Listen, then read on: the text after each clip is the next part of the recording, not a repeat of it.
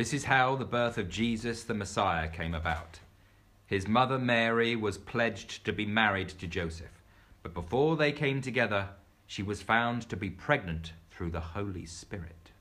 Because Joseph, her husband, was faithful to the law and yet did not want to expose her to public disgrace, he had in mind to divorce her quietly.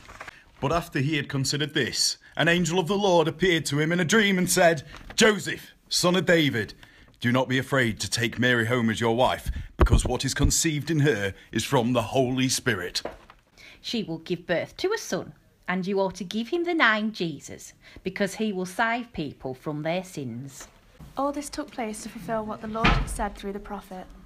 The virgin will conceive and give birth to a son, and they will call him Emmanuel, which means God with us. When Joseph woke up, he did what the angel of the Lord had commanded him and took Mary home as his wife. But he did not consummate their marriage until she gave birth to a son, and he gave him the name Jesus. After Jesus was born in Bethlehem in Judea, during the time of King Herod, Magi from the east came to Jerusalem and asked, "Where is the one who was coming become born King of the Jews? We saw his star when it rose and have come to worship him."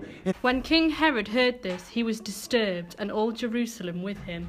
When he had called together all the people's chief priests and teachers of the law, he asked them where the Messiah was born. "In Bethlehem in Judea," they replied, "for this is what the prophet has written. But you, Bethlehem, in the land of Judah, are by no means least among the rulers of Judah, for out of you will come a ruler who will shepherd my people Israel." Then Herod called the Magi secretly and found out from them the exact time the star had appeared.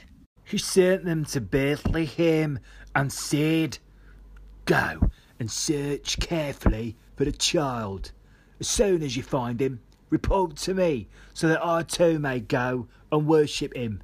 After they had heard the king, they went on their way, and the star they had seen when it rose went ahead of them until it stopped over the place where the child was. When they saw the star, they were overjoyed. On coming to the house, they saw the child with his mother Mary, and they bowed down and worshipped him. Then they opened their treasures and presented him with gifts of gold, frankincense, and myrrh. And having been warned in a dream not to go back to Herod, they returned to their country by another route.